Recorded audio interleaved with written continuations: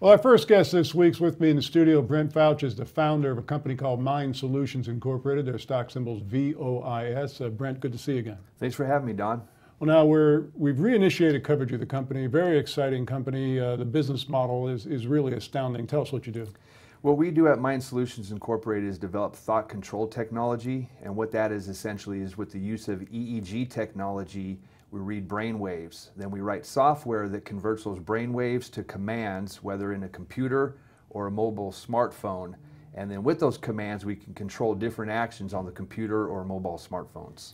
Now, people watching us right now are saying, gee, why is this guy wearing a Bluetooth? But actually, that's your brain-computer interface module that you've just unveiled.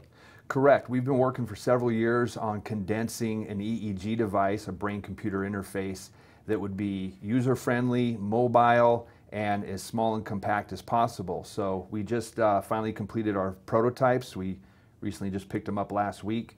And this device is what we've come up with, which is a brain-computer interface that's wearable. It can be used for mobile devices, as I said, as well as stationary PC computers.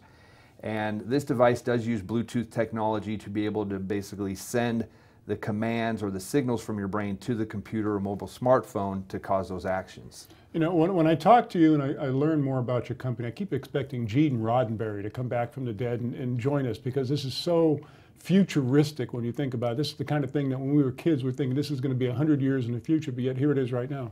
Yeah, correct. It is here and available. For a few years, we have already created applications that can control the entire computer. So whether someone's disabled or normally functioning, you can control the entire computer, open web browsers, create email, write emails, send them with your mind. Much like voice recognition came in, thought control technology is really the next wave of the future of technology that assists both the disabled as well as everyday mainstream people. So, I mean, essentially, whatever you can dream, or in this case, whatever you can think with a computer or a mobile device, you can do using this interface. Correct. Really has limitless applications. You can do anything from turning devices off, such as a smart home, turning lights off for, let's say, elderly market, disabled market such as ALS or locked-in syndrome, someone who has a cognitive mind that can function, yet cannot use their motor skills to type or work on a computer. What we've done is be able to make a device that can assist those people, do everyday functions on a computer like we all do, all done with the power of your mind. And I would have to think that even there's probably a market out there for people who are not disabled, just think it's really cool they can do this, and they probably want to be part of this as well. Definitely, and a division that we went into was video gaming side. We've created a program called Mastermind, and what that does is allows someone to put a PC video game in, whatever game that is, whether it's Call of Duty or any other game, launch our program, and hands-free be able to control the entire game on the computer without the mouse, without the keyboard, simply with the power of their mind. So they can essentially control up to 6 different actions, whether that's run forward, go left, go right, throw a grenade. It makes it really interesting and fun for video gamers. So there's many different segments. We do look to stick with the disabled market as well as video gaming. And with our new device, look to make some mobile smartphone applications, just simple games that are fun, as well as advanced programs to help with the disabled.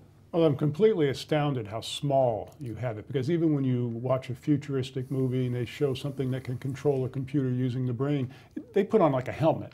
And you would expect it's something like a helmet, but you've got it so small. I mean, that is amazing. Yeah, what we spent, it actually took us a lot longer than we had thought, but it was really condensing the technology down to something that is, consumer friendly, simple to use, uses one dry sensor, so we don't have to go through an elaborate process like in a clinical setting, putting on a traditional EEG headset.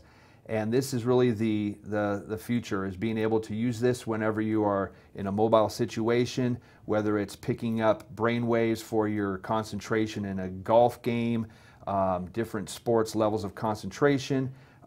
Really many applications can be done, and we made it as small as possible for that reason, to make it consumer friendly, user friendly, and for mobile uses. As you mentioned, you have the prototypes now. How soon can we expect to go into production and see these hit the market? Yeah, we are going to finish a round of what we call our beta testing to test on all different software applications. We've already got EEG signal. We've already tested on software, so the devices are working perfectly. We're going to finish that testing to make sure any bugs or any improvements we want are done. From the time that we decide to say go, it's about a 12-week process to do the tooling and the manufacturing. So sometime early 2015, these will be out on the market and available. Do you have any kind of a target suggested retail price of these things yet? We're looking at $199, which we've condensed it down. That price is not firmly set, but we're trying to make it as affordable and available to the masses as possible, hit a critical mass with these. Because the software that we write can really only be used by people using the headset. So we want to have as many of these devices out there being used, and that way there's a bigger ecosystem for the software we create. A couple $100. I mean, I was fully prepared for you to tell me $700, $800, maybe $1,000. You can do this somewhere in the neighborhood of a couple $100. That's correct. That's our goal. And then the software we create, depending upon what application it is, can range anywhere from $49 on the low end up to several $100 depending upon what the application does. What I'm really looking forward to, and we're just about out of time, but we're going to be covering your company for some time. I'd like to see a video demonstration, somebody wearing a headset and controlling a computer, so I hope we can do that here real soon.